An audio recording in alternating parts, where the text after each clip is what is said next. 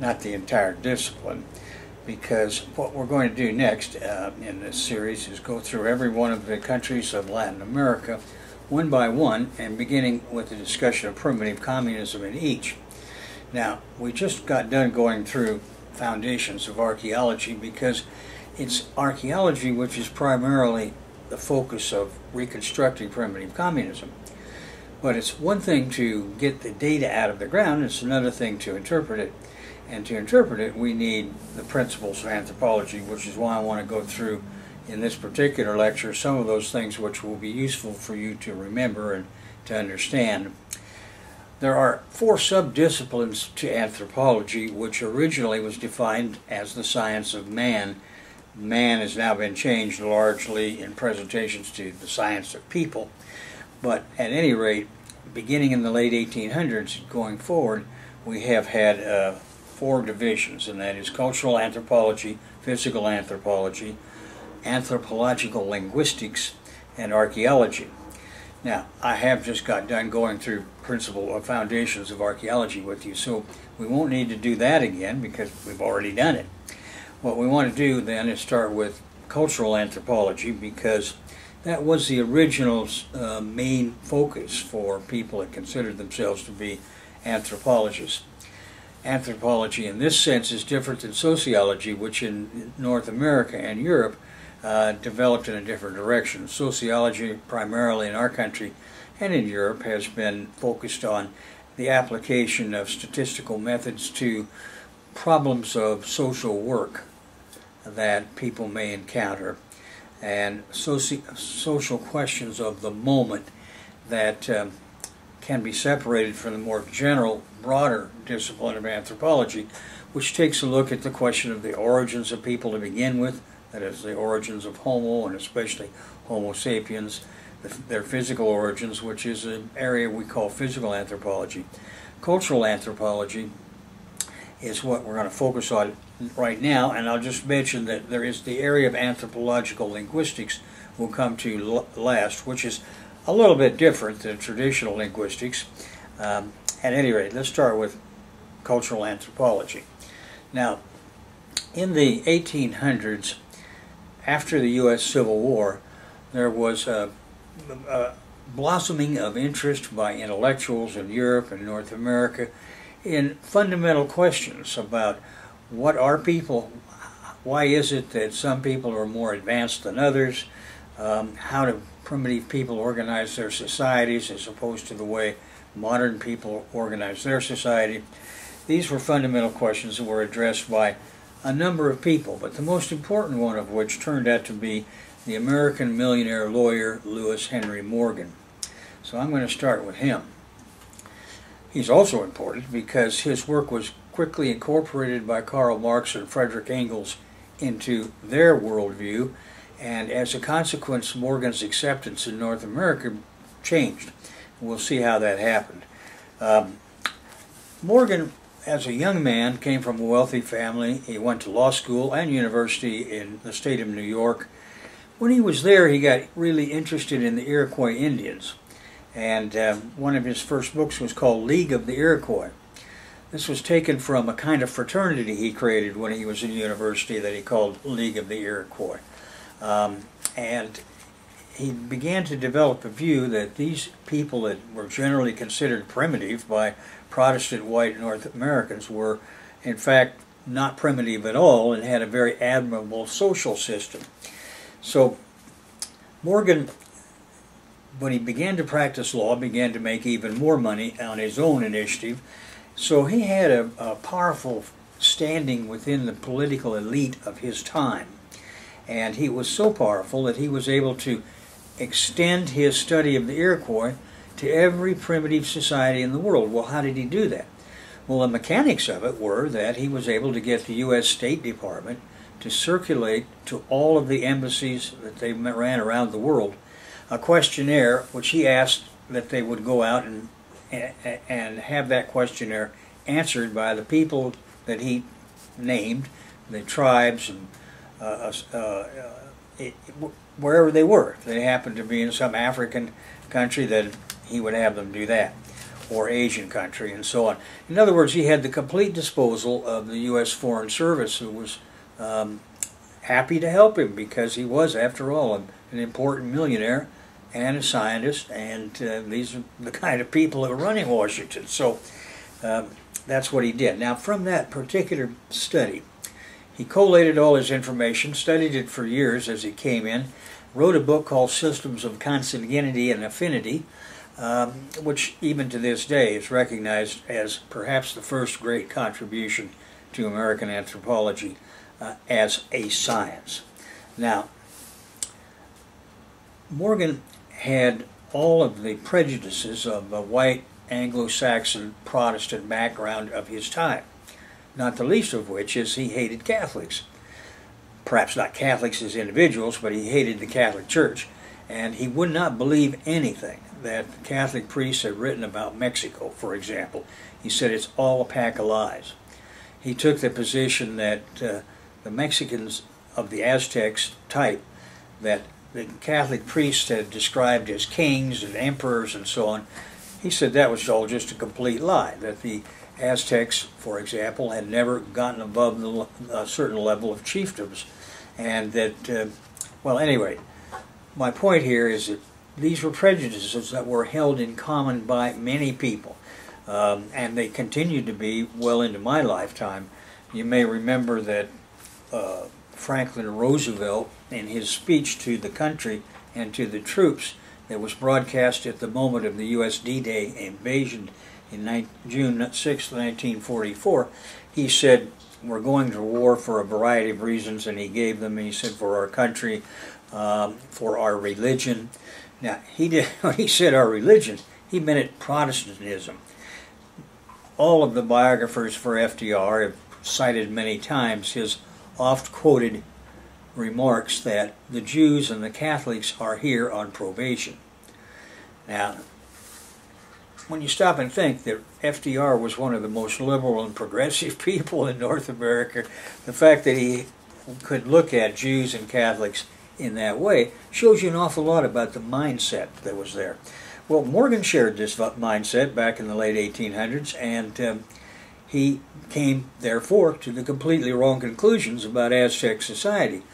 But other than that, which was in fact a early kingdom and then an early empire, and class divided into ruling class and slaves. But other than that, Morgan was generally recognized, and continues to be now, as the father of American anthropology and a true scientist. Well, what did he do exactly with all of that data that the State Department gathered for him through these questionnaires? And, well, he wrote another book which came to the attention of Karl Marx and Friedrich Engels, and that was called Ancient Society. Now, in the last paragraph of that book, Morgan says that in his view, what's going to happen is that the ancient order of the gens, by which he means the primitive egalitarian clan society that he's been describing throughout the book, Ancient Society, is going to be recreated on a new technological foundation. In other words, the primitive communism of the tribes and bands that he had been studying anthropologically was going to come back, but this time it was going to come back on a high capitalist technological basis. And that's how he concludes Ancient Society. Well, when Marx and Engels read this in Europe in 1877, they said, well, he's right, he's got it all, and he, you know, blah, blah. And they quickly made that opinion of theirs clear, and over the next 7 years, Marx went into Morgan's book in great depth. And in the years after that, so did Friedrich Engels, and of course in the 20th century, we had an explosion in the number of anthropologists in all 4 of these sub-areas, so we've acquired a great deal of information. Well, by incorporating Lewis Henry Morgan into the pantheon of Marxist textbooks, what he had done in one way was to a disservice to Morgan as an individual, because as far as the capitalist class in the United States was concerned, Morgan was now a traitor. He had, of course he wasn't really, he he was just doing some good scientific work. Morgan never changed from being what he had been all his life, which was a conservative, Republican, a lawyer, millionaire, with all of the prejudices of his time, which and I'm 72 years old, almost 73. I can tell you that when I was growing up in the late 40s and 50s, that this was still a common view of towards Catholics. And for example, in where I grew up, and I can remember that my grandmother making me promise that whatever I did, I would never become a Catholic, because to her the Pope was the devil, the Antichrist, and that wasn't an unusual view among white people in this country at that time. At any rate, Morgan fell out of favor pretty quickly after Marx gave him the prime position in Marxist anthropology, so that very quickly he was no longer of anybody that the State Department wanted to have anything to do with. Now, how did that change? Well, it didn't change right away. They did their very best in this country, the capitalist press and its institutions, to denigrate in any way possible the contribution of Lewis Henry Morgan, but they had kind of a hard time coming up with somebody to take his place until after World War I and the Bolshevik Revolution, when they really got scared. Now, during World War I, there was a man named Franz Boas, B-O-A-Z, or S, who had gotten in a lot of trouble because he had been attacked as being pro-German. So that was the primary issue he had affected at that time.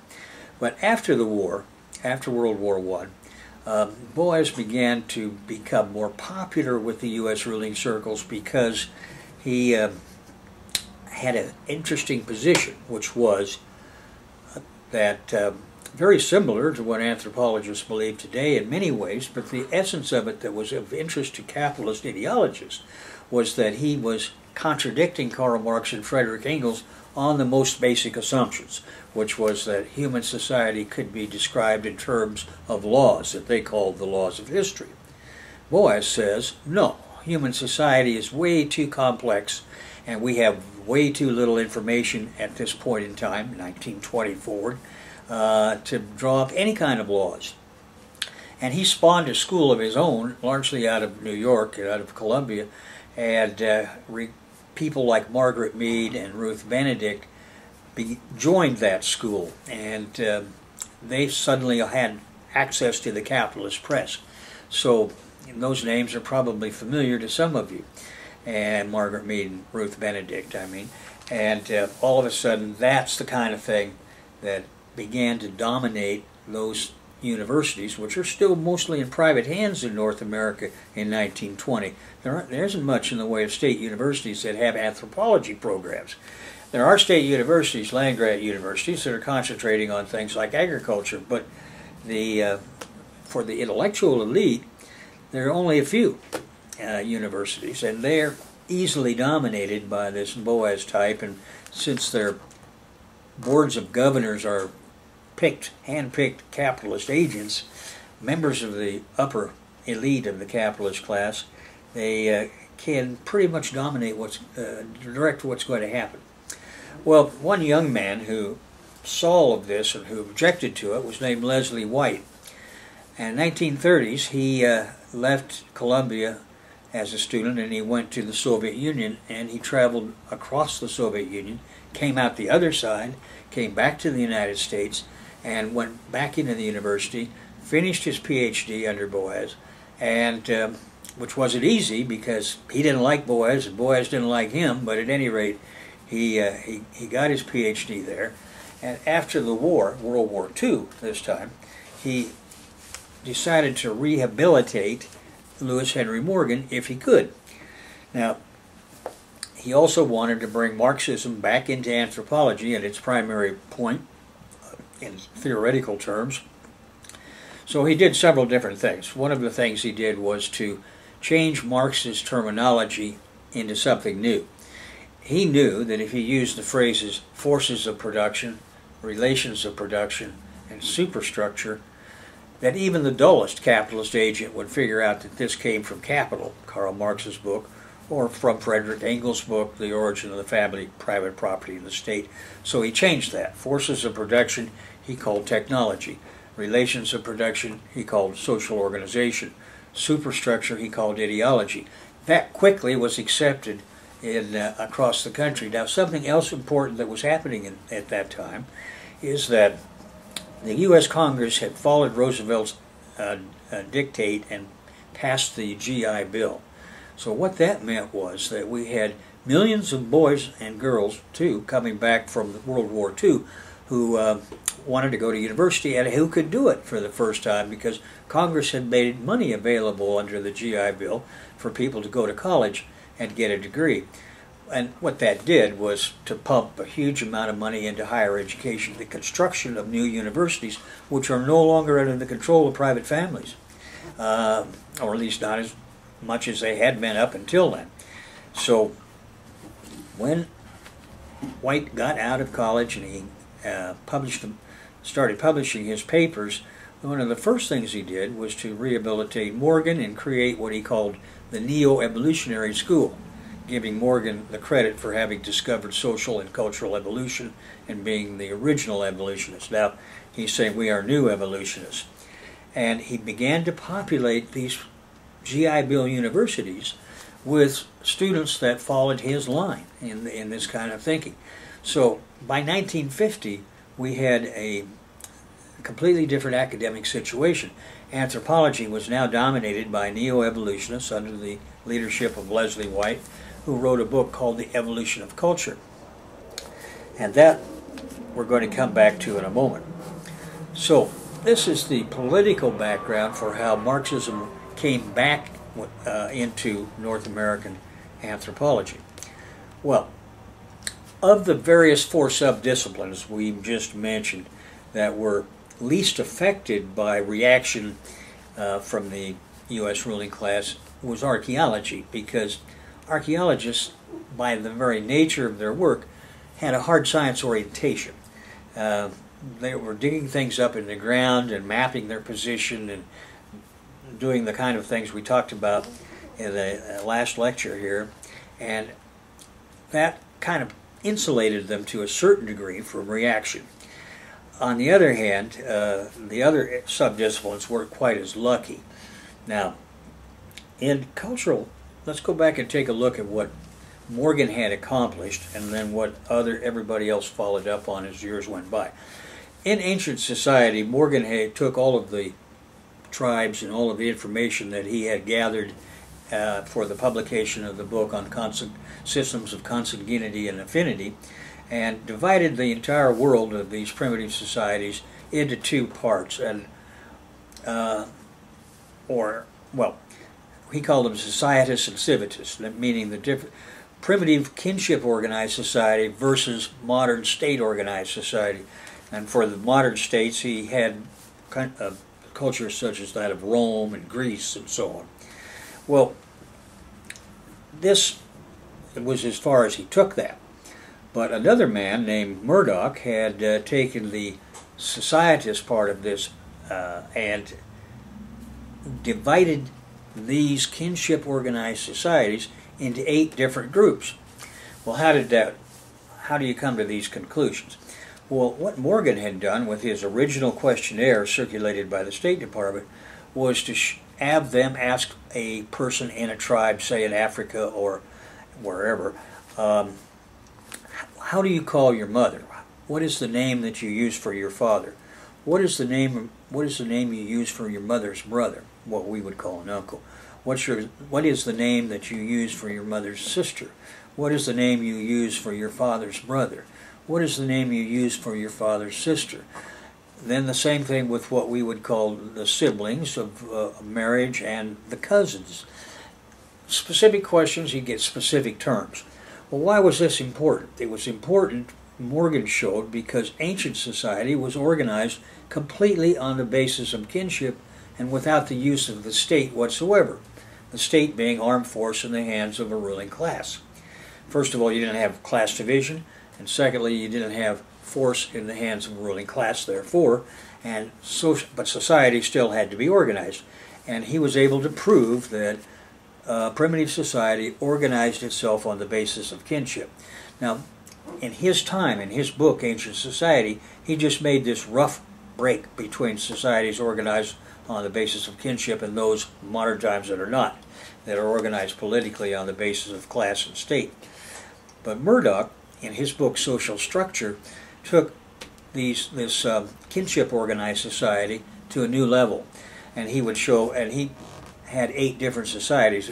For example, one, Eskimo society, and another Hawaiian society, another Iroquois, and so on, where he said many societies belong to this group, many societies belong to that group. Well, in the case of the Hawaiians, for example, he said everybody of the father and all of the male members of the society of the same age are called father by anybody in the society. The same thing, it's not just the biological mother, but all women of that age are called mother by youngsters. And then he showed that they also grouped the grouped all of the people that we would call cousins into another group. And with Eskimo society, he used that as an example of something similar to what we have today, but showed that it was actually quite different. And anyway, he broke these things down, and we still use Murdoch's classification today because it was so highly accurate. And Murdoch eventually published what he called the World Ethnographic Atlas, which is now online, computerized, and you can go in there and ask a question such as, how many societies calculate their descent in terms of matrilineal or patrilineal terms? Which brings us to this point, the next point in the principles of anthropology, is that primitive societies practice lineality, calculating how you're related to one another through a lineage, and they calculate it on the basis of post-marital locality. When you get married, where do you go to live? Do you go to live with your wife's parents? Do you go to live with your husband's family? Do you go to live with the uncle of your mother's, what we would call the uncle, your mother's brother's family? Those are systems of locality. This is completely unfamiliar to us because, well, when you get married over here, you go out and establish a new household someplace, but not based upon where your parents live. So you have to begin to if you really want to get into this, you can study these books I'm just mentioning to you, and you'll get a deep understanding of it. But for purposes of our discussion, when we're talking about primitive communism in Brazil, or Argentina, or Peru, Venezuela, Mexico, remember the principles of lineage and locality are operating at post-marital residence principles. We also have the principles of exogamy and endogamy, which are related to the incest taboo. Now, the incest taboo is variable. In some societies, it's very strict. You can't marry your sister, your mother, your father, or your first cousin. In other societies, it's very loose. Now, whether those rules are imposed on a given person outside of his family unit or inside of his family unit are called rules of exogamy and endogamy, and they are regulations of this incest taboo.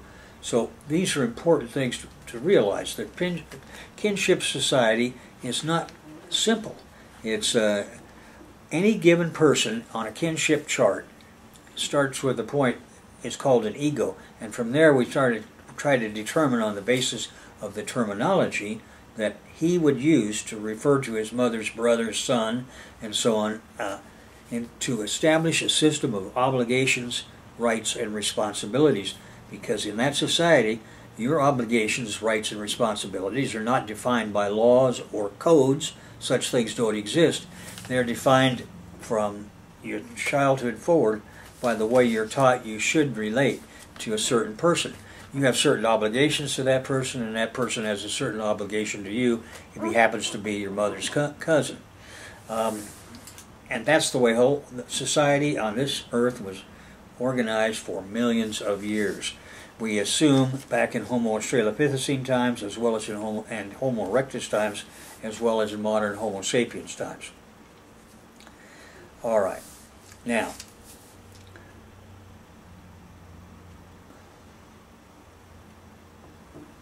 let's go to the question of linguistics now, first of all.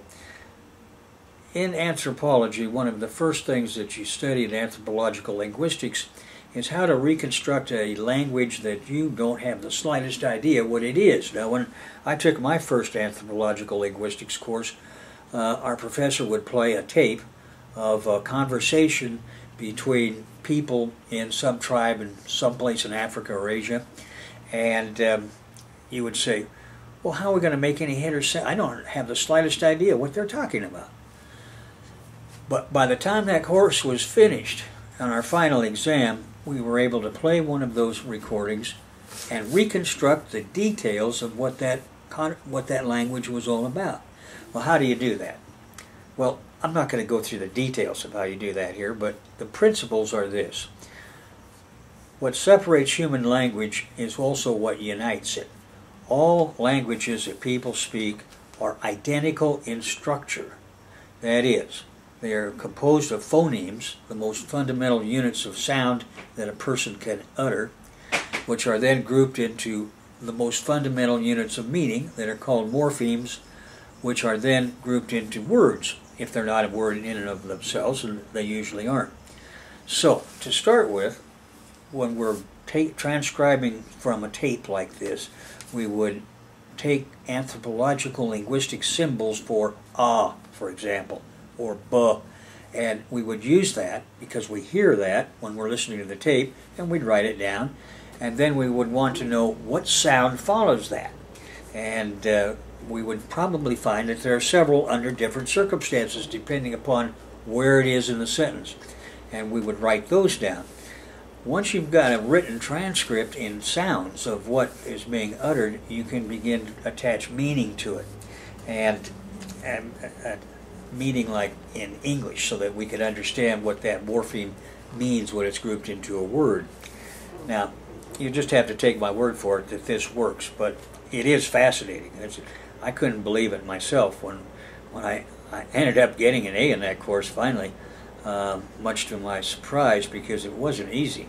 Probably the most difficult course I had had other than microbiology, and that in terms of consuming time. But what this leads us to then is the possibility of reconstructing languages which no living person has ever heard. Now this is called glottochronology and lexicostatistics, invented originally by a communist named Morris Swadesh, who was forced to leave the United States in the McCarthy period, and he fled to Mexico. He ended his life in the University of Alberta in Edmonton. By that time he'd become a world-famous, renowned scholar, and of course the McCarthy era was gone, and he could surface again. Well, this was important to me in our research, doctoral research up there that we have talked about already in Ice Mountain, that is in northern British Columbia along the Stikine River, because the Tahltan Indians there were speaking what we call one of the languages of the Athabascan language family, which 5,000 years ago occupied the heartland, the Fairbanks area, the central part of Alaska. And then they had started to move, and one of the peoples that had come out of that were Tahltan Indians. Well, where did these Proto-Athabascans come from?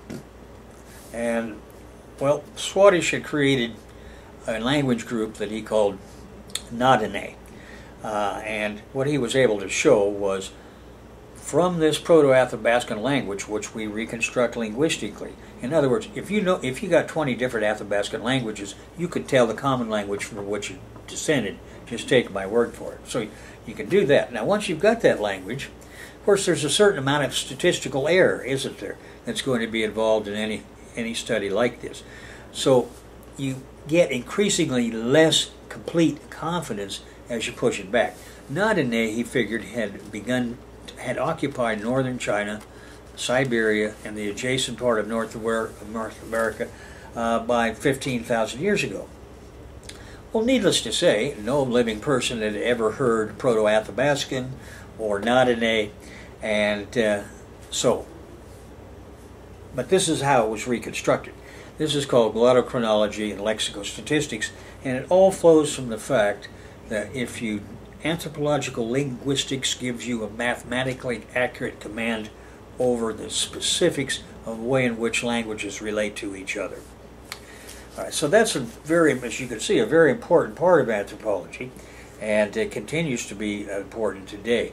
Because of Swadish's politics, this being a communist, this whole thing was considered highly subversive by the U.S. ruling class when I was growing up, and even when I was in university in Calgary. But by that time, of course, we knew pretty much why these things were happening. All right. In addition to cultural anthropology and anthropological linguistics and the archaeology we went through last time, there's the area of physical anthropology. To get an idea of what physical anthropologists started out like, think of this.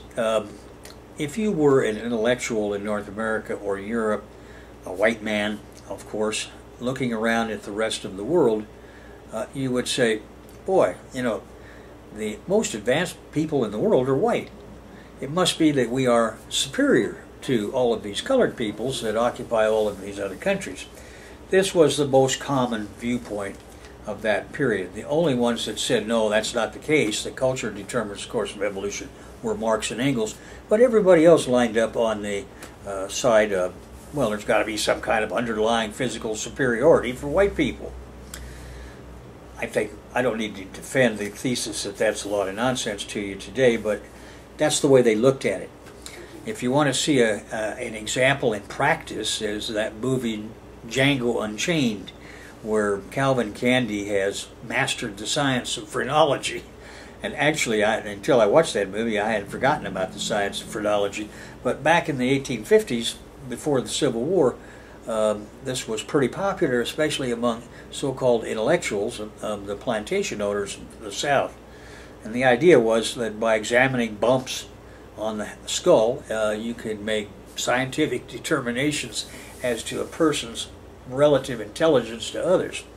And of course, this was another thesis for justification of slavery in the southern states. Well, that's what we had to get out of, and we did. By the turn of the century, scientists have begun to take a much more scientific view of what the physical differences between people meant. By the time I started graduate school, a man named Joseph Birdsall was the premier textbook writer of physical anthropologists in North America, and he'd settled many questions which you see the Cap Press trying to bring up again and again, which is disgusting to me. For example, Birdsall, 50 years ago, showed that there was no difference between Neanderthals and Cro-Magnons, or modern man for that matter, except in the minds of those that perceived them. He said, in essence, he was saying that these European aristocratic dilettante intellectuals don't like the idea that they could be related to what they consider to be ugly, primitive features of Neanderthals. But the truth is that there is no difference in the brain capacity of modern man or Cro-Magnon types or contemporary European white types and Neanderthals, except that the Neanderthals are a little bit smarter. If you want to use sheer cubic centimeter cranial capacity as a guideline. Well, in other words, Birdsall settled that question by saying this talk about Neanderthals being extinguished by some Cro-Magnons which were smarter than they were is silliness. But, that argument keeps coming up in the Cap Press today, even though it was resolved 50 years ago. So why is that? I think it's obvious why. They don't want a scientific resolution of that question. They want to keep trying to relate human differences to some kind of underlying biological pattern, because in that way they can justify one kind of capitalist exploitation or imperialist dominance or another, and they have the ability, since they control the press, they own the press, they have the ability to resurrect any kind of dead horse that they want to. And and as a consequence, they will put money behind people that they think are working in that direction. Well, another example is all of this discussion about Australopithecine skeletons, some leading to modern man, some not. Well, for 50 years, many anthropologists have known that there isn't any significant difference between any of these Australopithecine specimens. What we should be looking at, if what the significant thing is their ability to use culture, then what we should be looking at is the cubic centimeter cranial capacity of them. And whether they have a ridge down the center of their head or high eyebrows doesn't mean anything. Now, in paleontology, when you are using the traditional speciation method, you have millions of years of time depth, and now physical differences, the way a particular line of fossils appears in the record, does have significance. But when we're talking about humans, from Australopithecines to modern man, we're talking about at the most 3 or 4 or 5 million years. So it's a completely different time depth kind of situation. All over Africa, south and east, we see Australopithecines from the beginning of their discovery there. The first ones were discovered in 1924, but what I mean is from the beginning temporal period that's been ascribed to them, we can see that one thing they have in common is they have the same cubic centimeter cranial capacity, more or less. They have other outward features, which in some cases are rather dramatically different, but they need to be explained in some other way. And I'm not going to take that any further, except to say that physical anthropology today has gotten to the point where it's much more scientific, much more, you would think, much more likely to be accurate because it's so heavily based on modern genetic theory and DNA. But it hasn't altogether made progress. For example, when it was discovered not that many years ago, about 20 years ago I guess now, that you can trace population relationships with analyzing the structure of ribosomal RNA, one of the first conclusions the CAP press liked to see was, and they jumped to, was, well, everybody is related to somebody that walked out of Africa 100,000 years ago, and that's the end of the story. Well, of course, that should be obvious nonsense. This would require that you would completely ignore all of the archaeological data that has shown different stone tool phases over a period of several million years and shown their evolution from one into the other. Their ribosomal RNA techniques are useful in studying population movements in modern peoples, but that's it. You don't want to take it any further than that. Okay, these are principles of anthropology that you need to be aware of, and one of the books I'll recommend to you if you want to really get into it is Marvin Harris's book called Culture, People and Nature. In 1971, I think he brought out his first edition. It was called Culture, Man and Nature. He died a few years ago.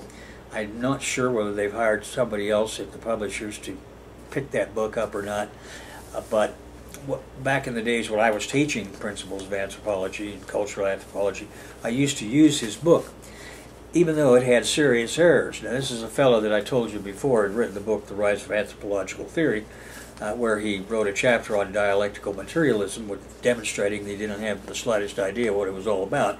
But what he did bring in was he accepted historical materialism as a different thing. Well, Harris was in his mind a Marxist, and he is one of them. In my lifetime, there's been a constant parade, decade after decade, of new guys who come up who claim that they've made Marx more scientific, and Harris was one of them. What it is really is just an attempt to be acceptable to the bourgeois class that they belong to, or which they wish they belonged to, and that's Harris's shortcoming. But he has, because he thinks he's a Marxist, or he used to think that, he has produced a textbook which is as close in the capitalist world as you're going to get to one that's actually accurate. And so I recommend that you get that book, culture, people, and nature in whatever umpteenth form of publication it is now. Okay, now, having gone that far, I want to go to the next step, which is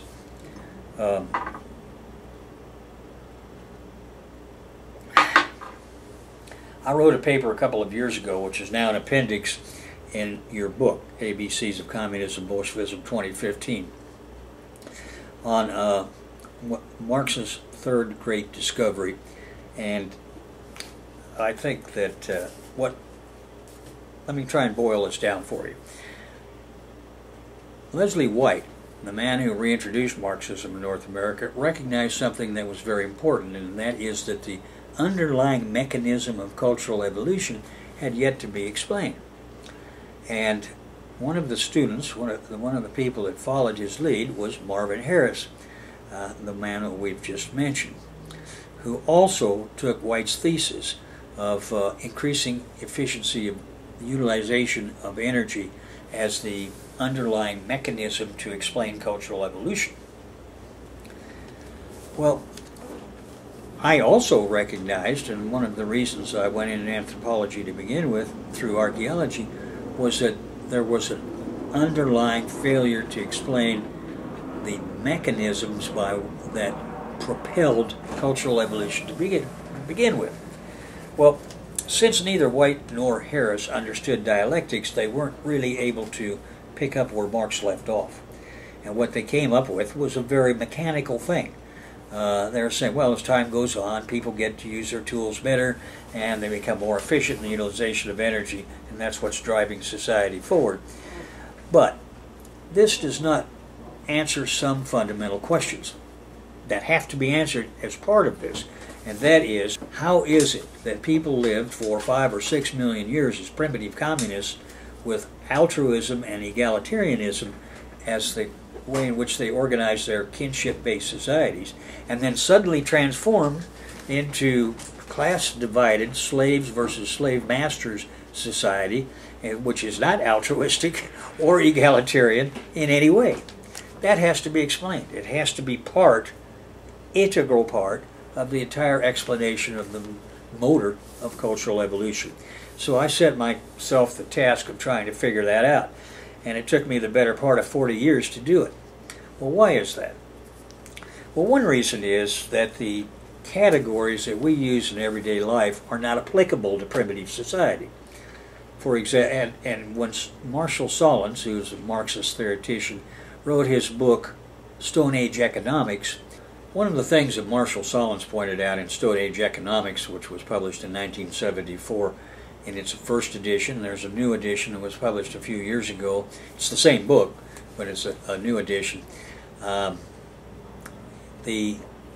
that you can't understand primitive society in bourgeois terms, meaning our terms. We live in a capitalist society dominated by bourgeois social relations, and he says you can't understand primitive cultures that way.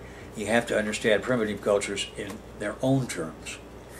Well, now that's important. It's important. You have to be able to a proper Marxist interpretation of sociocultural evolution has to answer these questions, fundamental questions about the transition from societist to civitist, from altruism to sadism, from egalitarian social relations to class dynamic social relations, and it has to do it within the same framework that it explains everything else fundamentally about the utilization of energy. Now, what I was able to do eventually, I finally figured out that what we had to do here was to look at social evolution in terms not of increasing energy utilization efficiency in and of itself, but to answer the social questions, we had to answer the question as to what were the consequences of each of the changes which went on. And when we do that, what we see is that the important thing that was changing here is not just the better tools making more things more efficiently, but what was happening with the spare time that people had as they became more knowledgeable about their environment. With that spare time, they were able to think about a lot of things. They began to develop a worldview. I mean, I have to do something with that time. There's only so much time you can spend having sex.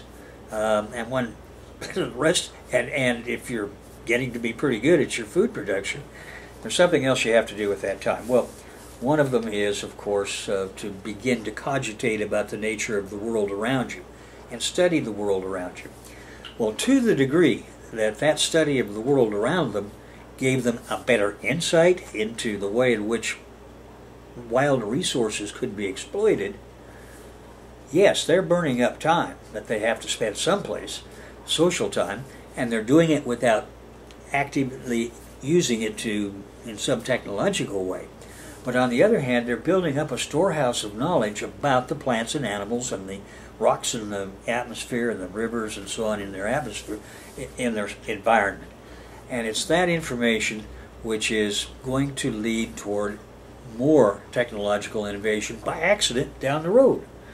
And even if you learn something in school and it doesn't seem to have any immediate application for you, and then somewhere down the road you took a course in mechanics in college or microbiology, and now your car breaks down or you're stuck in a Peruvian prison, and the information that you got about the mechanical things that you learned that didn't seem to be of any interest or value to you 10 years ago, or the microbiology you learned when you were in junior college or wherever you were, and you're stuck in a Peruvian prison and you get paratyphoid or some kind of dysentery, has sudden immediate application, doesn't it? So what I'm saying here is, by accident, they're building up as a side product, in other words, of all of this cogitation that they're involved in as they get more and more free time, is creating necessarily an even greater bank of information which at some future point can be used technologically. And that is the key. That was the key that evaded me for 40 years, and that's showed us why White and Harris's mechanical materialism of calculating how much energy is produced in each society that they have arranged in a superimposed sequence of a hierarchy of social evolution. Yes, that's all true, but it's not just the information that it's not just the economic system which is evolving at the moment. It's all of that information which they are gathering and accumulating about the world around them, which will eventually force a transition or make a transition possible. For example, B. Gordon Childe was one of the first Marxist archaeologists of great import who wrote many books which were popular when I was growing up, like Man Makes Himself, What Happened in History, Prehistory of Europe, Dawn of European Civilization. These were books that were on the newsstands in those days. Now, but what he was trying to do was to find the causal mechanism to explain why society suddenly began to evolve more quickly along the current path. And one of the first conclusions he came to was that, well, environmental change had happened at the end of the last ice age, and that this had forced people to do certain things that they wouldn't have done otherwise. In other words, he put the locus of primary causality on the environment. Now, Childe was as good a Marxist as there was in anthropology in his time, but that's not saying as much as it might have been saying, because these were all questions which had not yet been resolved, and therefore Marxist archaeology and anthropology was also paralyzed in time. It wasn't moving forward, theoretically. Now, because if we had been doing this properly to begin with, Childe would have had to say, well, we know that causation, primary causation, must always be internal to any given phenomena. That's a fundamental epistemological law of dialectical materialism. Okay, epistemology is theory of knowledge, and it starts with a certain fundamental set of principles and laws. That's one of them. Primary causality is internal. Secondary causality is external. So in a sociocultural formation in a natural environment, primary causation can't lie with the environment. By definition, it has to be within that sociocultural formation. Because societies do not evolve in a vacuum, but in a natural environment, then we can identify the natural environment as secondary causation. Now, if when, for example, we are looking at the far, what in his day they call the Near East, or in our time in North America, if we were looking at the Great Basin, we'd say roughly 9,500 to 11,000 years ago, there was a radical change in the environment and things dried up. And that triggered a new course in terms of social evolution. That's the way Childhood looked at it. That's the way most North Americans looked at it. I didn't look at it that way because I was already I wrote my very first paper on causality and process in the prehistoric socio-cultural evolution of the Southwest, and gave it at my first professional paper at a meeting, which got me into the next Society for American Archaeology meeting, and then accepted at the University of Calgary. But my point was that these, in both those cases, whether it's Egypt and the Near East or whether it was in the Great Basin, it was not the environmental shift which changed things. So in order to see whether I was right or not, I went to the Southwest Museum Library on the freeway to Pasadena, and I got a lot of help there from the librarians. I got every site report in its original form that had ever been written on every archaeological site in Oregon, Idaho, and Nevada, the Great Basin areas. And what I found was that at the bottom levels, according to each of these investigators, who had no axe to grind, of course, what did we find? We found grinding tools, grinding stones that had been used. Well, what were they grinding? They weren't grinding corn. That hadn't even been domesticated yet, and certainly hadn't gotten to North America. They were grinding wild seeds. So what does that tell us? It tells us what it should have told us, that sociocultural evolution in these places had already evolved to the point at which, when an environmental shift occurred, people didn't have to pack up their stuff and head for a more friendly climate, which they could easily do.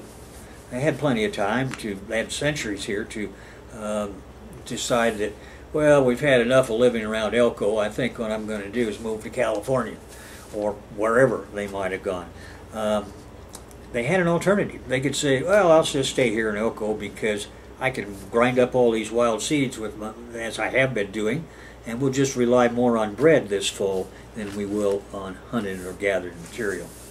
You see what I'm getting at here? The internal preparation was there. By going through all those site reports, I was able to prove it. It was not the shift in environment which created what we call a desert culture, and then that led to the high cultures of the American Southwest. It was their prior preparation technologically that they had developed that gave them the alternative or the option of doing that. So today, and if you have a problem in Las Vegas, for example, you could adjust your thermostat. You can change the temperature. You can do what Bugsy said to Meyer Lansky and his associates when they came to ask him why he had sold this bar, and one of the guys says, I don't understand. What is the connection between Hoover Dam and fucking? And he says, air conditioning. Well, that is how far culture has advanced to in our time. But 10,000 years ago, around Elko and Reno and those areas up there that felt this the quickest, then they had an alternative already. They could start to stay in place because they had developed the technological ability. It's not air conditioning or heating, but they developed the technological ability to exploit plants instead of animals, and by exploiting their seeds. All right. Those are, so if you are interested in this line of argument, you can read my paper on Marx's magnum opus, or third magnum opus, which is the appendix to the ABCs of Communism 2015. Having done that, I think I'm going to stop here for the moment, and we're going to get ready to go on to the next lecture on investigation, intelligence, and espionage.